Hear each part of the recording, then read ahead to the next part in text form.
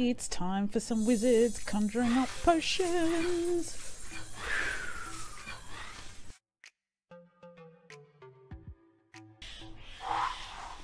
Hey guys, welcome to Letitia Houston Art, where I'm spreading a little light to the world through the canvas.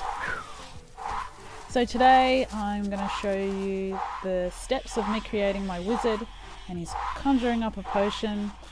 So this is just me showing you. Oh, there's a crazy bird in the background. Okay, you hear that? Okay, anyway. Back to this channel. I'm creating my wizard and I'm conjuring up a potion, and I'm just going to take you through the steps and the processes that I use to work on it. And it's from my first ever children's book that I'm creating.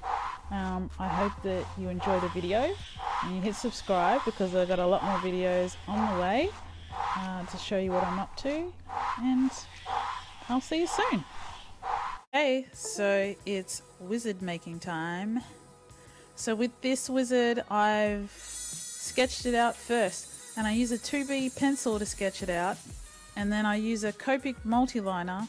I use a really small liner, so it's a 0.05 or a 0.03.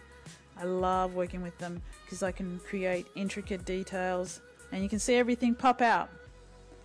So here I'm using the watercolor to get the background down first. I will use Mikador watercolors, which are really rich and vibrant, really bright colors, which is really cool for me, because if you've been watching my channel or looking at my artwork, you can see that I use a lot of color with my work. And I also use these really cool fine tip markers to get in itty bitty little spaces, because it's really can be quite difficult if you're using watercolor to get in tight spaces, even if you're using a small brush, like if you want to keep the color really detailed. So they act like watercolors as well, so they can spread, so that's pretty cool as well. Often when I'm working on paper, I will mix the two colors together directly on the paper to get the mix that I want.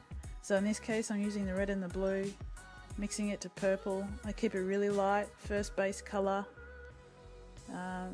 Light to dark is better with watercolor to begin with, because you can build your layers up. That's kind of how I work. So I'm getting the layers down on the wizard's brim. I'll also use watercolor pencils, so you'll see me use it on the face of the wizard, because I wanted a sort of a paler tone, and sometimes it's easier when you use a pencil, you get a softer effect. Segue, thunder and lightning. So I thought I'd show you guys. This is my workspace. And then we're back to business. So you can kind of see like all the foundation is sort of set. You can see all the cosmic colors coming out from the wizard's potion. So we'll set that up. Bada bing, bada boom. And then I've got a gold eyeglass on my wizard. I use a lot of gold in my work. My signature is gold. You see me use it throughout. And in this case, yeah, he's got an eyeglass that's gold, acrylic, which is really cool. And then you can see here what I talked about, where I'm adding depth now, so I'm adding the next layer on top of the wizard's hat.